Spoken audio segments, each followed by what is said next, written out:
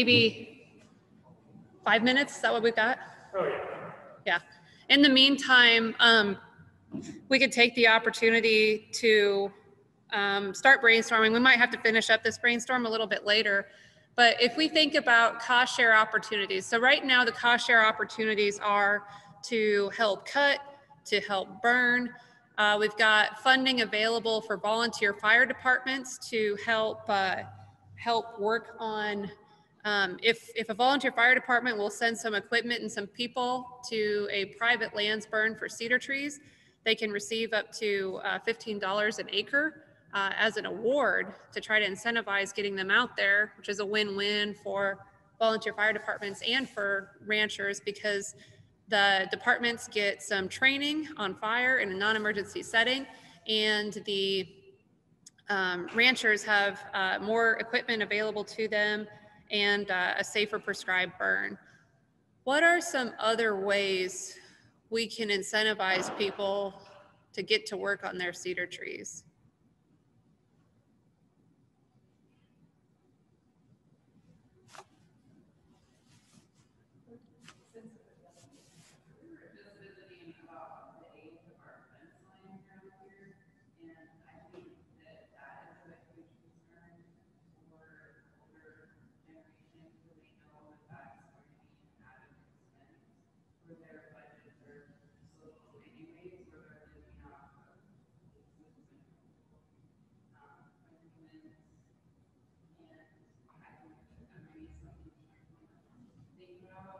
The fence lines, the age of the fence lines, and so they'd be worried about burning because of they might lose a lot of their fence, is what you're thinking? They would. Mm-hmm. Like crossing. Mm-hmm. Because I mean, in this area, between a tree farm, tree farmers started a tree farm, and then you have the government program that they cross them. Or, I guess there were obviously for all of those programs that up to this point in history. I mean, that's an issue. I think really once in a great while, people put it out. You want to get out of fire, and it's moving fast enough that it's not. We just don't trust me. I consider it not. We still have car frames in the ground. We probably lose more fences by running over fences. I think the point of doing Alex said earlier, you guys, whatever your concerns are, just get a hold of Alex, Shelley, or anybody, and help do a burn and see. And most people that burn are not proud of it. Come 2 weeks later and look at me and look at it. Do what you think. That's a really good point, you know, with those concerns to go look, you know, Alex, boy, I can't wait till we can do a prescribed burn tour. I hope we do it every year. And I think it'd be fun. Like, as you were saying my wheels were working, and I was just remembering the really successful tour we did several years ago with Audubon, Ron, the grazing and birding tour. And one really cool thing about burn ground is the birds are phenomenal too. It could be a really fun event, and I think we just really need to capitalize on that. We need to get this dang virus under control so we can do more of that fun stuff again. Did it get me off the screen again? I don't see you.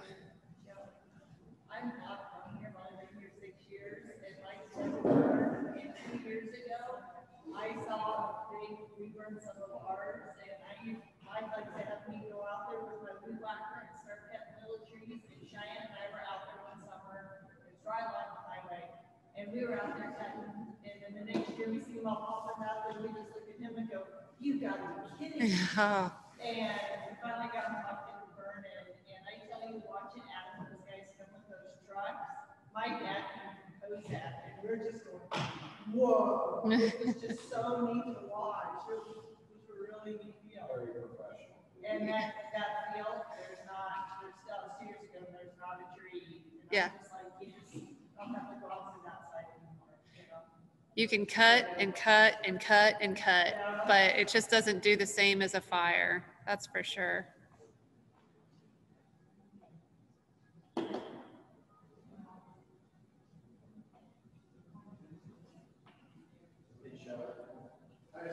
just kind of off subject tonight. As we were thinking about how to promote tree control.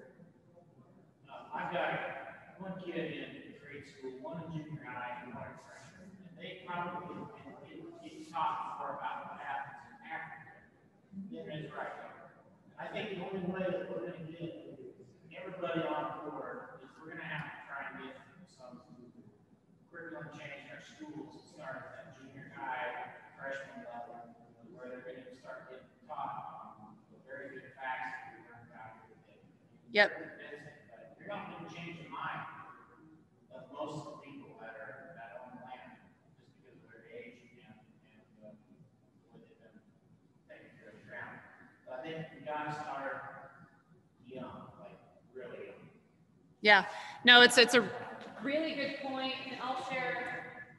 So with the Sandhills Task Force, we're working on Burner Bob coloring books. So Burner Bob is a quail, and he likes to do prescribed burning to save his habitat and his friends. Now, Burner Bob, I sit on a national landowner board promoting public-private conservation, and the gentleman, my fellow board member from Georgia, created Burner Bob to tell a story of prescribed burning and how important it is down in Georgia in the longleaf pine region.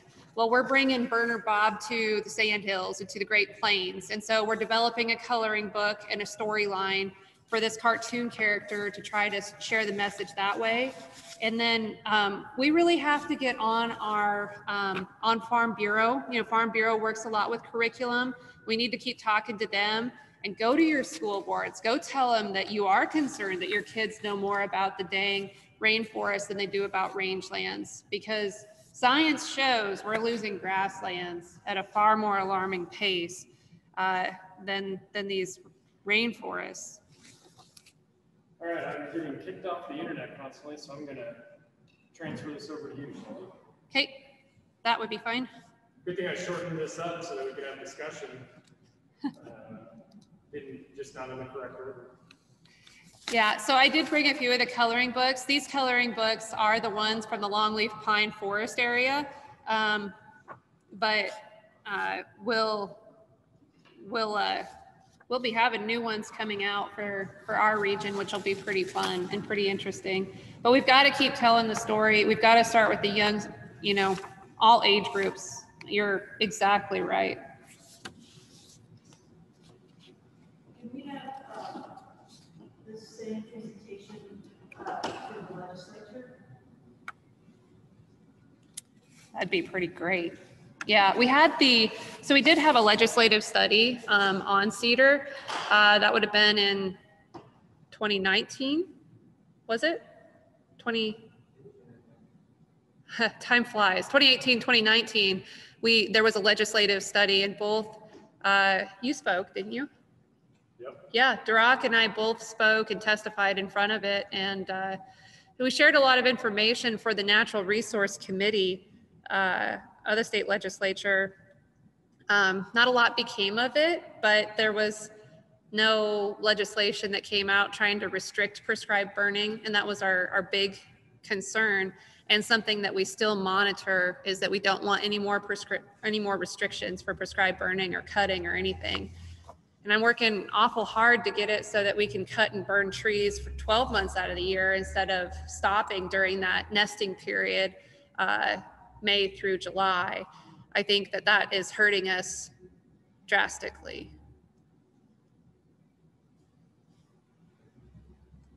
So Dirac is transferring his presentation, and we'll have it shortly.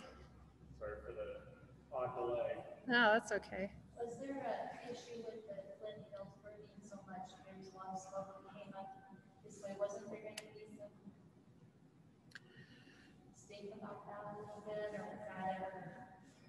So yeah, when the Flint Hills lights on fire, They just do it all at once, and it goes and smoke settles in Lincoln. It's just kind of how it works. And we get blamed for prescribed burns out here some, and there's just issues, and people do get concerned about it. We keep telling the story, and we're very diligent about saying that that smoke is not us. You know, we're not doing that. We're a lot more mindful of the pollution that can come from prescribed burning. But the other story that, if you do talk to anybody about it, the story that needs to be shared is if we continue not doing any prescribed burns, Mother Nature will take care of itself, and all we got to do is look to our states to the west to see what's happened out there. When we do prescribed burns, we can time it. We can time it so that we don't have that big of an issue. But if Mother Nature does a wildfire, you know, if a wildfire breaks out, we don't have control over it anymore. Do you have another flash drive? I have a flash drive. Yep. I have this one.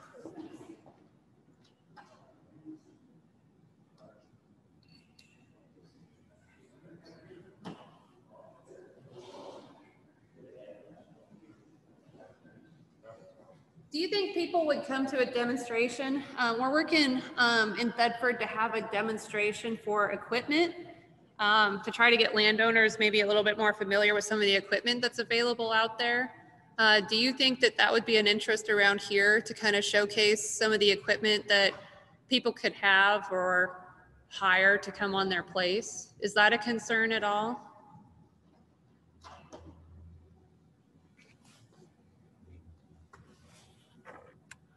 I think people can look,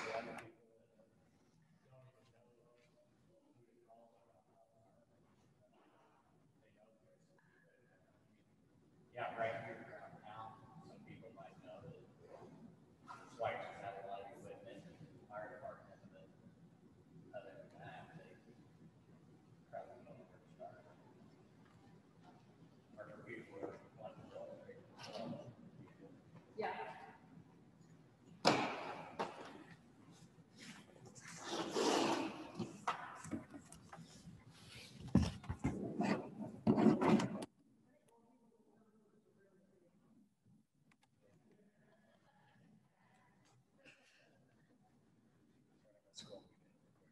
Alex, I'm thinking west 183 rivers and highway 7.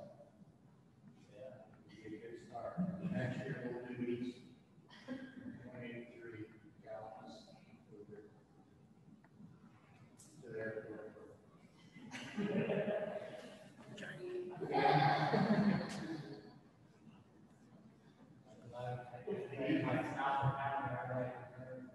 There would be an easier burn. Burn between the two middle and valley. Yeah, 183.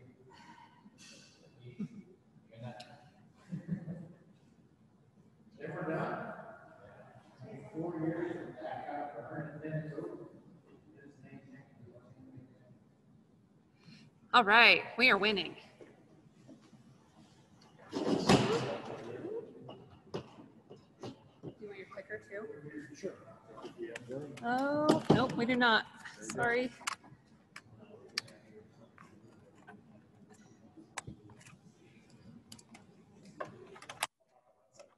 Yeah, sure. Well, you'll have to hit the space button too. Let's see here. I think.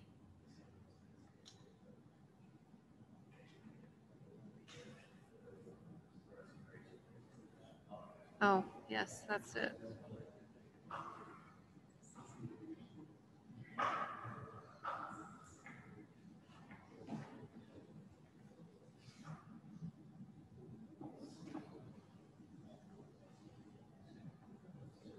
Why is this?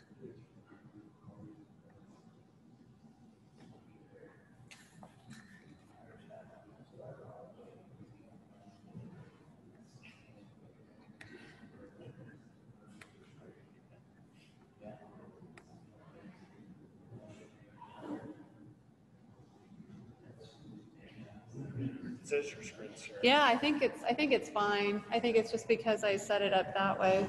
I'll talk through that. Hopefully we don't have that. Yep. Okay, now we are ready to go. Hey, all right, sorry for the delay. I kept getting kicked off internet so I could show it in the room, but then if I showed it in the room, internet wasn't working for those of you at home. If I was just working on internet, I couldn't show it in the room, so we just completely killed my computer and switched.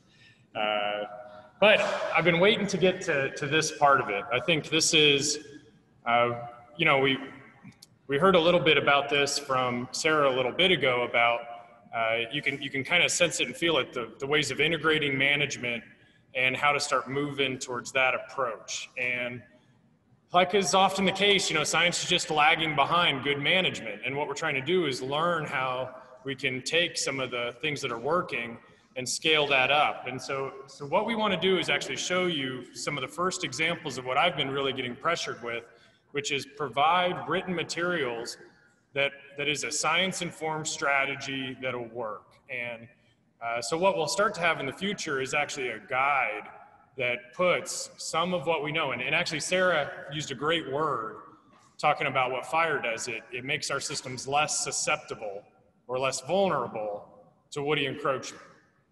That's one of the things that we're going to break down. We're actually going to show why risks of grasslands have changed and how to better manage those risks. And cedar is a primer, right? Like you get cedar, but woody plants bring with them other woody plants. So we expect more diverse woodies to follow. So I like that we're thinking about the big picture in the room today and just how to conserve grasslands regardless of what any species does.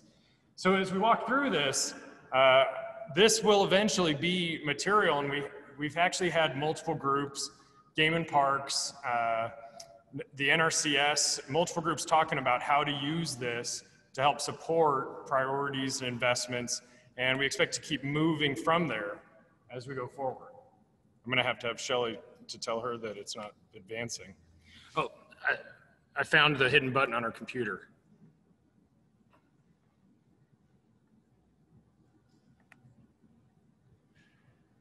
So let's see if this will work.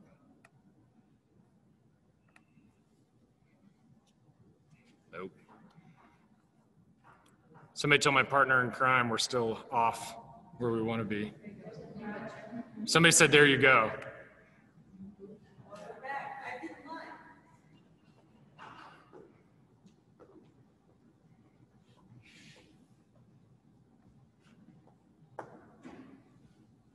It's just not changing up there. Ah, okay, here, let's, I have an idea. I'm gonna go back here.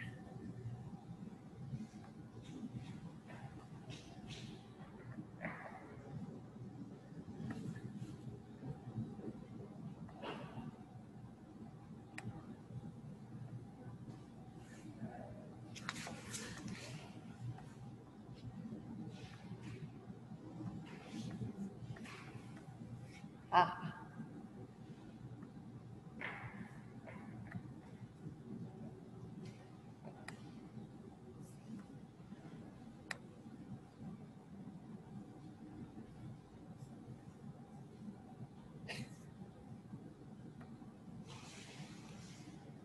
So while Shelley's doing that, one of the things that we showed earlier today, right? We showed and broke down the economics tied to woody encroachment. I'm still waiting, like, for, as that starts to sink in, how do we start communicating the importance of rangeland in agriculture, right? Like, those are not small dollars, and getting that story out, but you can see it's coming.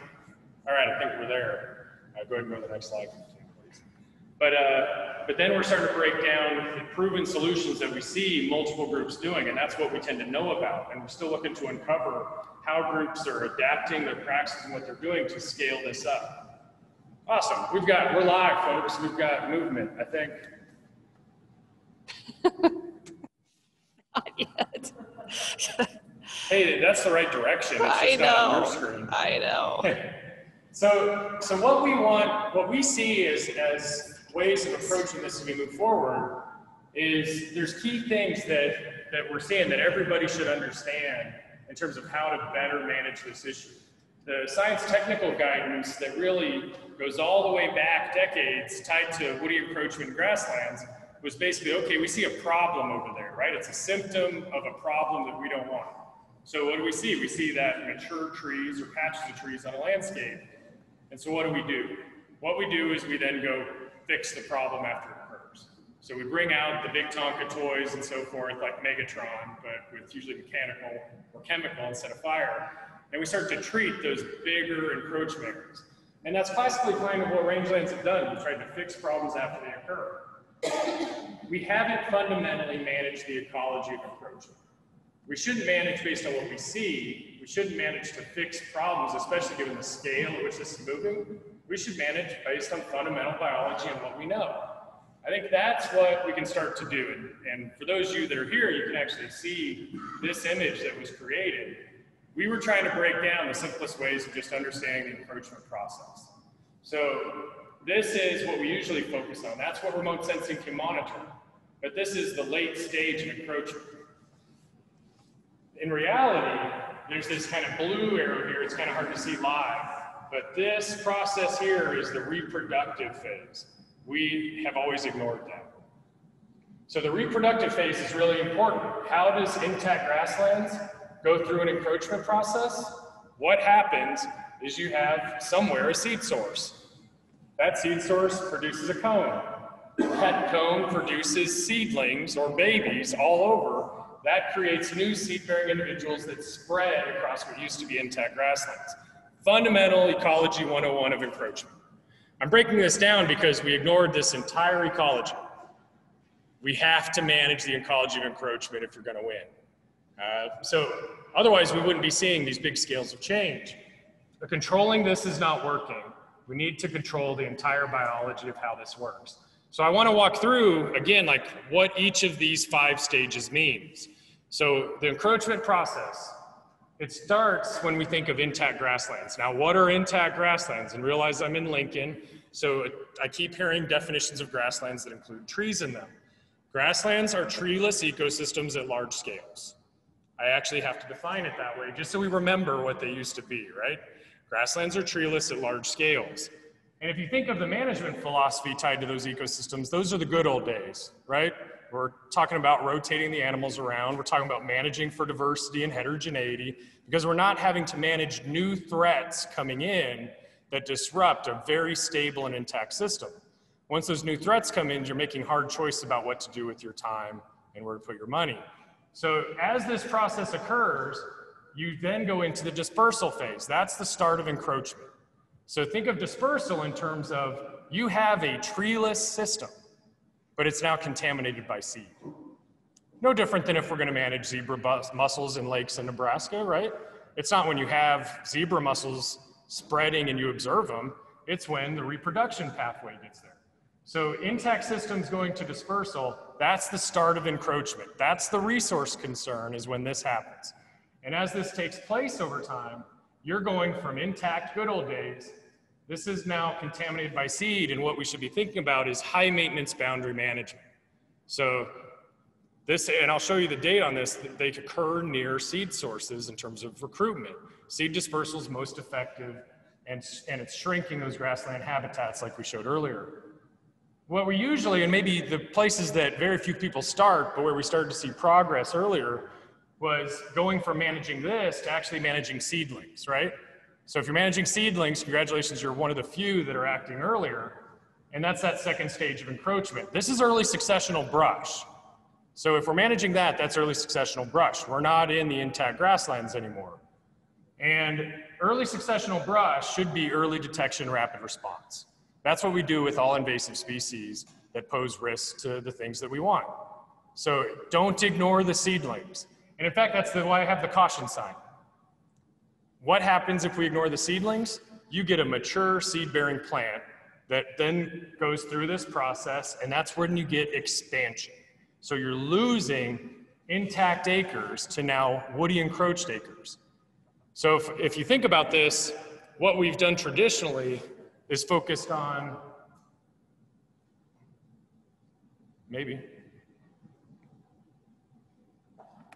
focused on a reactive approach down here.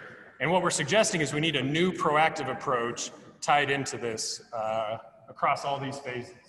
So proactive approaches can win. And if you just step back and you think about managing risk and making grasslands less susceptible, just think about putting percentages tied to this. What percentage of the Sandhills historically was treeless ecosystems at large scales, not contaminated by seed? 95%? 98%? How much did we change by exposing the Sandhills to seed? So we can actually think about, even on your own land, what proportion do I have intact? Why is that important? Those are the areas that have the least risk, the least susceptibility to woody encroachment. Once this starts, risk increases. And the more you wait, the more our system becomes more and more vulnerable. Even when you treat it, like Sarah showed, you then have to do more because it comes back. So I want everybody to understand what happens here is as this occurs, risk increases. And we have a number of data points that I just want to show a glimpse of, a brief primer, to show how we know that this is the issue. And one of the ones for the Sandhills and all the Western Great Plains is understanding something called denial, right? We've had denial about the potential for woody encroachment. And this denial comes from 1890s to 1920s science. When we settled here and we had that intact grassland ecosystem of the Sandhills and the rest of the Great Plains, there was debate between Frederick Clements, who's a notorious grassland ecologist, and Charles Bessey, notorious forest ecologist. And you can actually see this historical debate in the literature of can trees grow here? Imagine if they could. It is undeniable this will benefit human well-being, is what's said back then. We now have tested that hypothesis, right? And we can test this hypothesis. Here's considered to be a precipitation threshold where woody plants can't encroach and spread. And so if you're left or west of that precip line, right, it's too climate limited for encroachment to occur. If you're east, it's disturbance limited, meaning fire. So that's this hypothesis. Well, we can look at all these sites in the Sandhills. Dylan Fogarty actually did this. And all of these sites run public land sites, meaning we've had seed sources for a long time, throwing seed out there. And where do we observe encroachment? So that's the question, do we observe encroachment? We observed it all the way out here in the Sandhills. It's not possible, it's happening literally now. The only places that didn't have encroachment, you can kind of see these white dots here, those did not have a nearby seed source. The reason we didn't see much of this out here historically is because we didn't have seed sources nearby, and it's drier and sandy soils, so the rate is slower. So the density of trees is higher when it's wetter in the east, but that doesn't mean it won't occur. So we need to move past that 1890s to 1920s science and understand it is happening. And the sooner we get on this, this becomes really easy. The more we wait, it becomes harder and harder. But you can see it where the initial signs of encroachment are happening in areas where we thought it couldn't. But again, we've improved on that knowledge and that science by now. So we're not asking, is it possible? Then we had Dylan out there going in the Sandhills saying, where does encroachment end? Which becomes a fascinating question, that's what I'm asking in the Sandhills proper. So not too far from here is Halsey National Forest, that's the figure on the right. Not too far from there is McKelvey National Forest. And so what we have here is where these transects start, that's established long-term seed sources. So think of like windbreaks or tree claims on these forest sites. Where does encroachment end today? We're trying to find the end of encroachment. Not is it possible. And every one of these little squares is a 100 by 100 meter plot. And what you're seeing here down below, this is thousands of meters that Dylan and his crew were sampling in. And just what you can see at McKelvey, right, is you see this dispersed, diffuse spread, right? It's not tons of trees, but you're seeing scattered spread. But what you're losing is intact acres to encroached acres. And imagine managing miles of spread all over the second largest intact ecosystem of true prairie in the world. So that's just what we're seeing. Of course, McKelvey's just lagging behind Halsey. Halsey's just further along. But see how there's spatial order in the spread? And what we think is happening here is that mature trees that have longer distance dispersal, one tree happens to escape the trap and survive, and it grows taller. Then you have new seed source further out, and the seedlings start filling in behind it. So what you're seeing, right, is that one tree out there. And what's the big deal? It's one tree.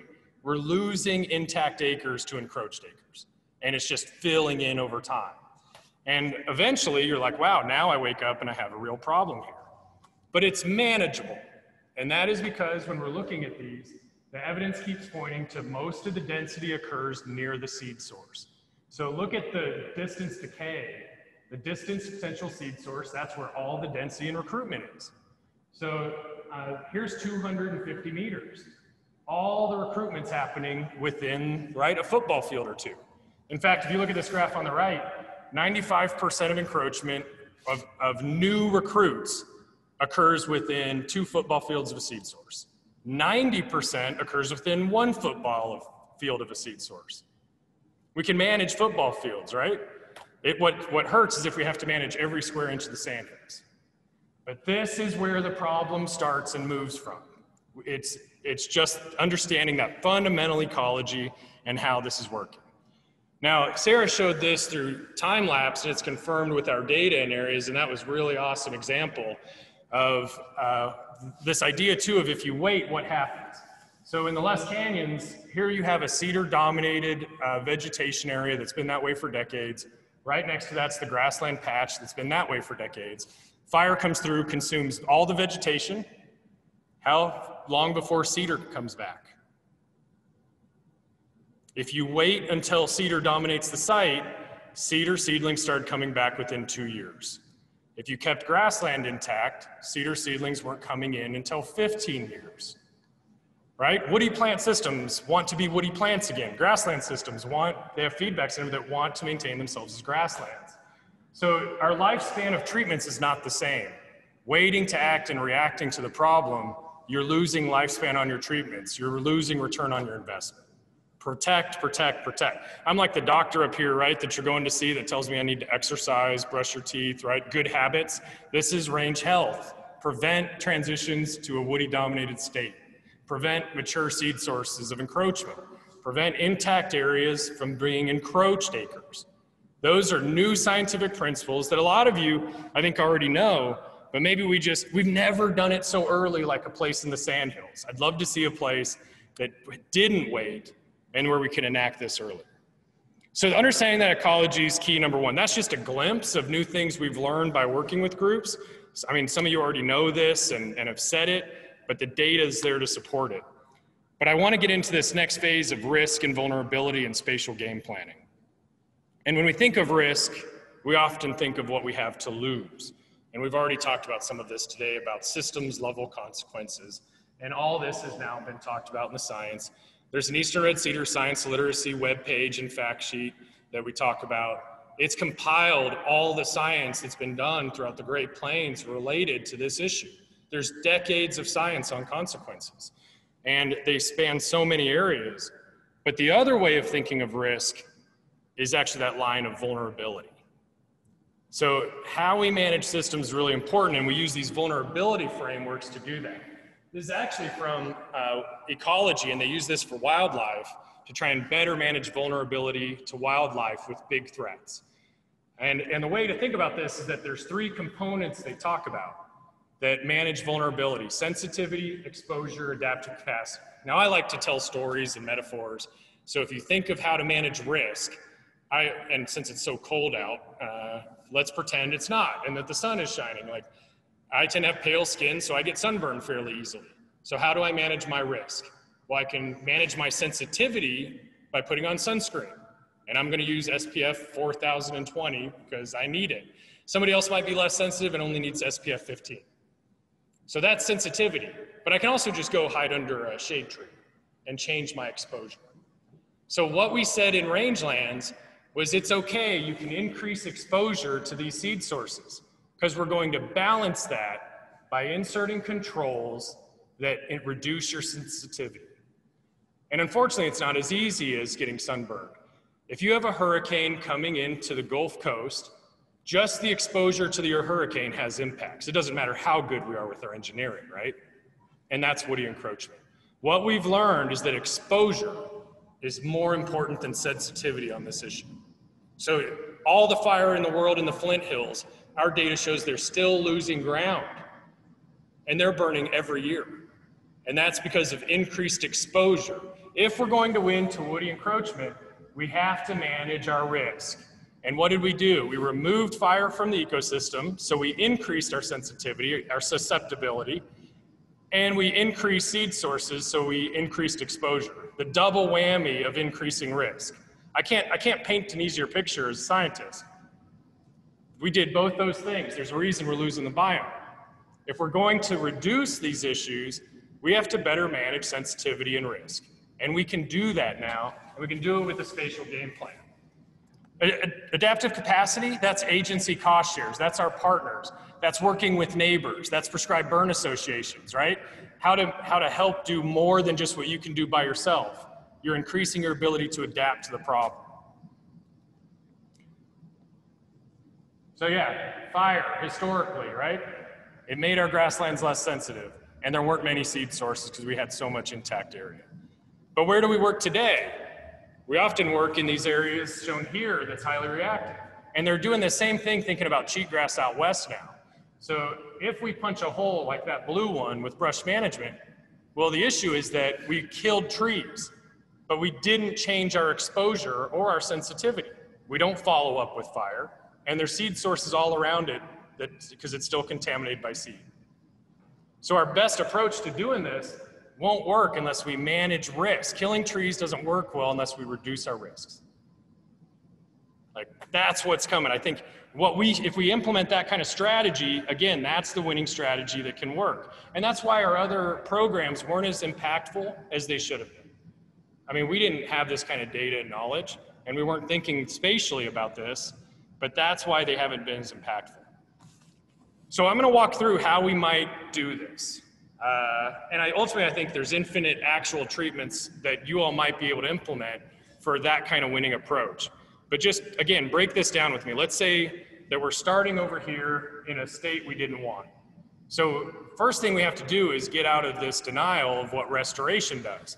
Most of what we've tried to do is say, implement mechanical removal of that system you don't want, and it'll go back to that intact ecosystem.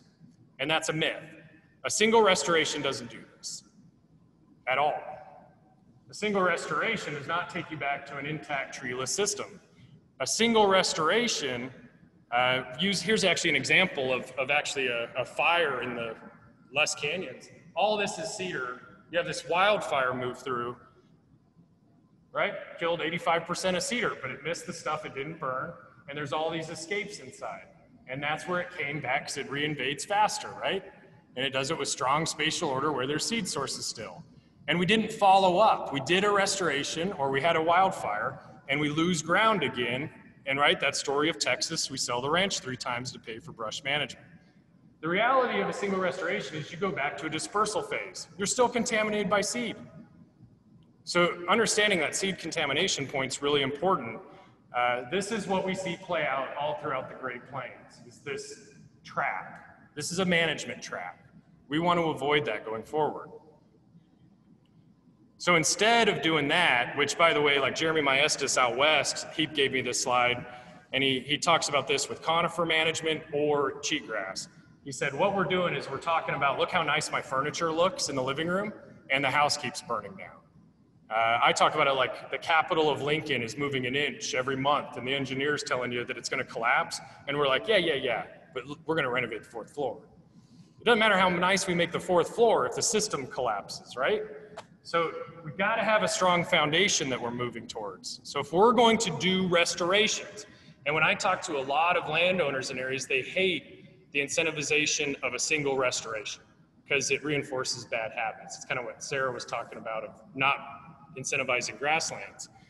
If we do this, if you're going to get back to an intact system, biologically speaking, we're talking about seed bank depletion. That's the realities if you're down here. You're rehabilitating your system. So what did Sarah show in the time lapse? They did the clearing, and then they followed up with fire, and then you follow up with fire, or you get the loppers out there. You're for sure avoiding any mature seed-bearing tree, so just nothing above 6 feet, please, right? They produce seeds. And you're trying to keep that encroachment away from that intact acres, but you have to rehab the system to do it. And that's the reality when we're here, when we wait.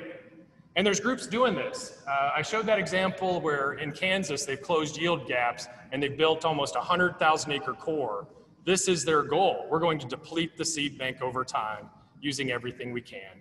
And that can happen because they have low viability. They don't last that long.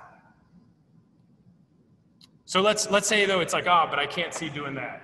And we go to this next phase of actually trying to keep it in dispersal trap. So let's say you have a windbreak here and you want the windbreak because windbreaks obviously have value, right? You just want to avoiding it from eating your whole lunch.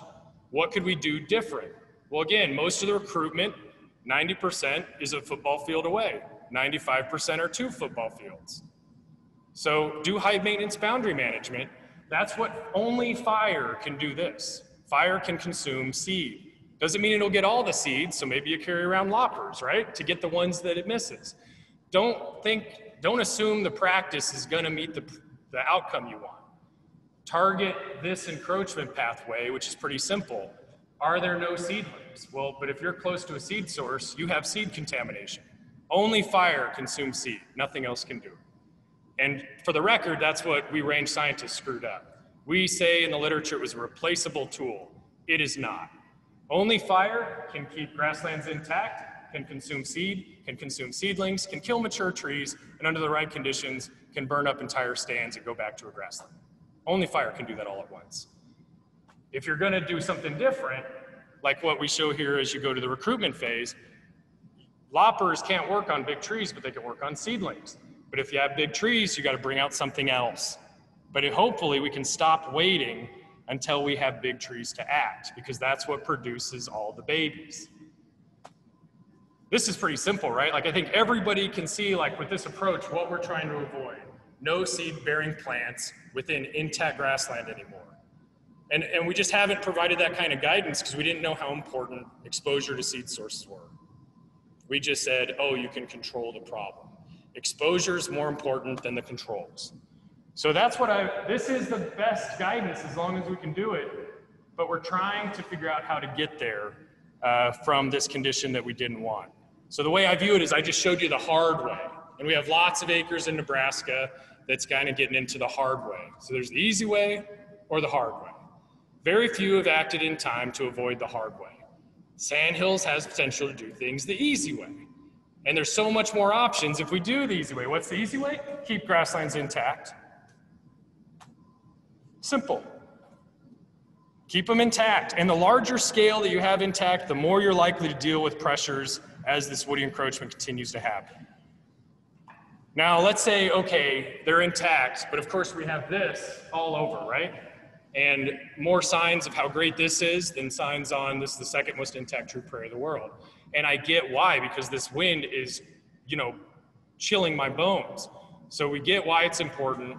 And I love Barb Cooksley's line. She's like, this outdoor barn has saved the ranch. And the way she talked about it was like, it saved our bacon in certain years. And she goes, but now we're actually paying more to control it versus what we gained. And that's the problem. Like nobody saw this coming to where it was such a gain to such a problem. And so if we're gonna have these, we should think about how to manage it, because what's it do? It increased risk. Fundamentally, having woody plants and grasslands, it was introducing something novel, which increases risk. So how do you manage the risk? Well, if you're going to have that, here's an area with no seedlings, no mature trees. High maintenance boundary management. So this is where somebody might implement an approach where they do lots of prescribed fire here, and you're just watching it, right? You're not wanting it to become a seed-bearing tree. So what happens if this moves and you have a seed-bearing tree there? 2 football fields away, you just lost. And a single tree can produce 1 million cones. They are very productive. So that's an example of just what's your target, no seedlings. Of course, Shelley talked about this. Some people are removing the seed sources, right? Is that seed source worth the risk?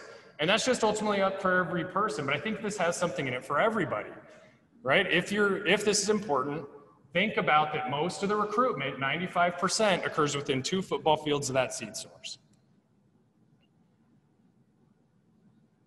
Now let's go to this next phase. See down here? On the south side, this scenario, let's say this one has seedlings that's recruiting into it already. So what do we do here? We bring out the loppers. For example, where my parents live in Missouri, right? They hay all the time.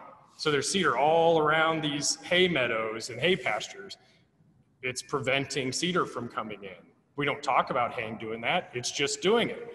So anything that keeps seedlings from becoming mature works. The target here is no seed bearers. So this is an easy thing to, while you're driving around or so forth, to be able to target. But what we're doing here is a spatial game plan, ultimately the exact type of treatment, whether it's fire, whether it's something like loppers, right? We are just avoiding this mature encroachment like the plague, because that's how it expands. So again, like this kind of strategy can work. Over here, I can see treatments or practices that you all combine in multiple ways in the real world on landscapes to just prevent expansion. And if we do remove this, remember, like that's that hard way of how we have to, there's seed left over. And that's what causes all that big boost that you saw in that really cool time lapse. So do you see the kind of spatial game plan here that's possible? And I'm just trying to set up the general, paint the picture. But to me, this is what is possible, and we're seeing groups do it. And what you're talking about is taking that initial idea, which was pretty basic, and saying, now scale that up and think big, right? Scale this up from being an individual management of that patch right there to thinking about how to do this across big acres. And it's just amazing to me to see the creativity of producers thinking about how they can build core areas and grow them. And that's something that we're seeing more and more tied to this idea. Instead of chasing the problem, we're talking about something where we could protect intact systems, push against the threat, and then start to grow those areas that we want. It seems pretty simple, but we've never implemented it at scales that matter. So this idea and so forth, a lot of this came from a conversation Shelley and I had in Burwell years ago. I hear a lot of people talking about this in terms of how to scale up conservation and how to scale up working lands efforts. But when we go through things we've talked about today, we can see your proximity to the bigger threats that are coming, the lots of woody plants coming. We can see where systems are really intact all across the Great Plains. We have field inventory that's refining our knowledge of, yes, it can happen here. We should be ready to adapt. We can combine that with local knowledge and whatever your priorities are. And again, this kind of deal here of, what if groups came together and we had communities working together to deal with big threats? Where's the community will to keep a cool place like the Sandhills intact and to add that to that big story? And my hope is we can take that information and co-produce scenarios and customize those solutions so we understand how to do this better. Like the science is better when I learn from your experiments. I can't experiment as fast as producers can. So if I can learn from all the ways that this is possible and create core areas that are less susceptible to encroachment, and fire works, but I just gave you lots of options, which was part of the earlier discussion. There's lots of ways to get ahead of this, but fire works really well because it can hit all the encroachment phases. And again, I'll just come back to this. We're talking about telling the story of conserving the last grasslands. So this kind of approach of reducing our risk and how to better manage risk, I think that's something we've just not done well in the science. We're creating that. We want to get that out and hopefully learn from you all on how those kind of approaches are working better. We already know they're working better because we already see some of you all doing it, but how to scale that up and really prevent the kind of losses we've seen elsewhere in the Great Plains. So I think that's I actually, even with all the tech troubles, got done in time. I think this is that big picture of what I'm hoping is we can have these conversations of who else wants to see grasslands stay grasslands for future generations. Because there's winning strategies of how that can be done that are practical. All right, that's what I've got. I really appreciate being able to share this with you all, and I'm hopeful to get back out here soon thinking about how we can actually make stuff like this happen.